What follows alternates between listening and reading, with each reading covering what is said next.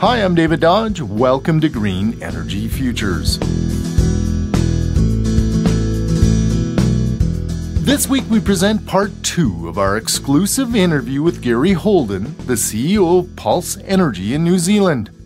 Something revolutionary is happening in that country. Companies are implementing time-of-use pricing for electricity. The price of electricity changes based on supply and demand. The day is divided into 3 periods: daytime, evening, and nighttime. Consumers respond to these price differences.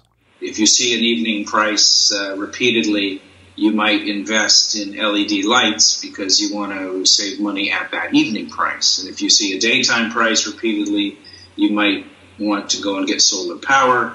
And if you have an electric car, you might want to not charge it during the day because the nighttime price is cheaper than the daytime price and you fill up your car with cheap energy. So sending those very simple 3 price signals drives consumer behavior. When you pay for the actual price of electricity, installing solar with battery storage suddenly becomes good for the pocketbook and good for the grid. The transparency of pricing also helps make energy efficiency worthwhile. During that 5-year period, we watched consumer demand on average fall. For example, our own customer base, we've watched 13% reduction in energy consumed per household for people that are getting this signal. Once consumers see the actual price of the electricity they're using, they recognize the tremendous value in electric cars. Gary Holden has seen this himself. He drives a BMW i3 electric car. Well, it's funny. I have an i3 here in New Zealand, and I've had a Volt prior to that. I've been driving electric cars here for 5 years now, and so you get a lot of data when you do that. And I worked out last year, I did about 10,000 kilometers on my i3, and it cost me $150.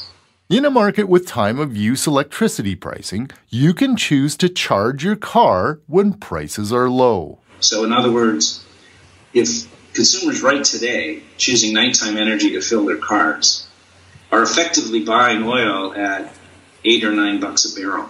60% of New Zealanders say they'll buy electric the next time they have a chance to buy a car. In the time it takes to build a giant power plant, Holden says it's now possible to build the equivalent solar and distributed energy, one customer at a time. The big difference is you don't have to build the power plant and you don't require as much transmission and distribution infrastructure.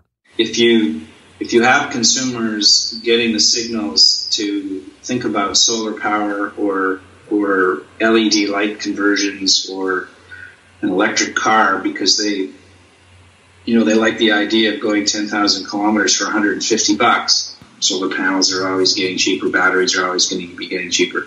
So a green energy market for electricity actually is going to just get cheaper.